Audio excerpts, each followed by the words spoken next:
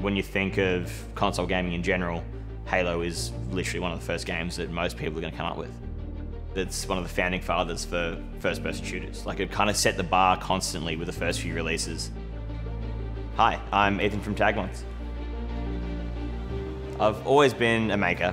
It all kind of started as a little tacker in my dad's shed. He would be working and I'd just fetch things and bring it to him. But it very much taught me the fundamentals.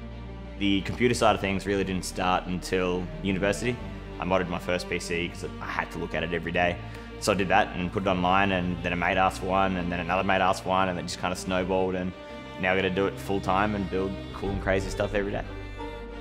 So my initial introduction to the Halo franchise was going to my mate's place after school, and most of the time we were just running around trying to do all the skull challenges for legendary levels, and we were zooming around in the Warthogs and the Banshees and mowing down grunts and brutes. The thing I love the most about the Halo franchise is the campaign.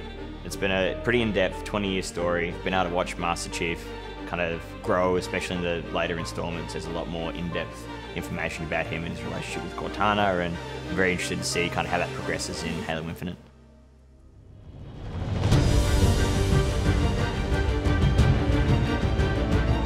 So the entire project is based on the concept of a command center. So the desk had to be big, had to be grand. So I think it'd end up being like 2.3 meters wide. Like when you're sitting at it, you can swivel your whole like 270 degrees, and you still have benches in front of you. It's quite luxurious, I guess, in that respect. We tried to take as much aesthetic as we could from Halo itself. The U-shape is used all throughout Halo. It's part of the Halo. Everything has the steel aesthetic. It's got your panel lines and all that kind of stuff all through the top. It looks quite detailed, and like there's a lot of depth to the surface.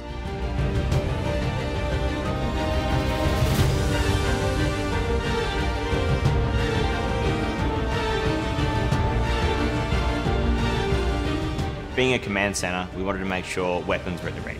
So we've built in the MA40 assault rifle that sits on the front with the Halo Infinite logo. And then we have the Bulldog shotgun just to the right of the central column. And then the Mangler pistol, which is actually the enemy's pistol, so it's a brute pistol, is underneath on the left, in kind of like the old Western kind of duct tape style is what I wanted to go for there. It just simply wouldn't be a Halo command center without Cortana. Obviously we don't have holograms at the moment, so I had to come up with a bit of a creative way to get her incorporated. So we laser cut and etched a piece of acrylic that sits in its own little light tube that is all individually smart controllable, so she can be any color you need her to be. For our epic command center, we needed some epic tech. So we teamed up with Asus, who sent across their ROG Strix G15 gaming laptop.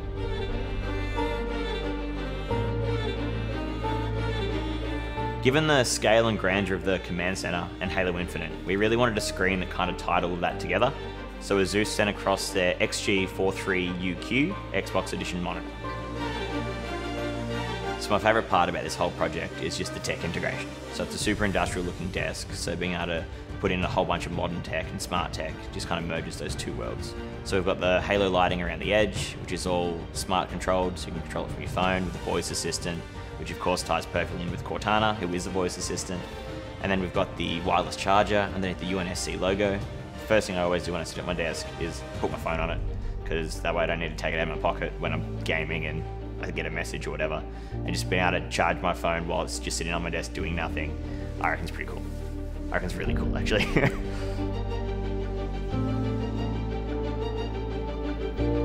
I'm looking forward to playing Halo Infinite Day 1 with Game Pass for PC.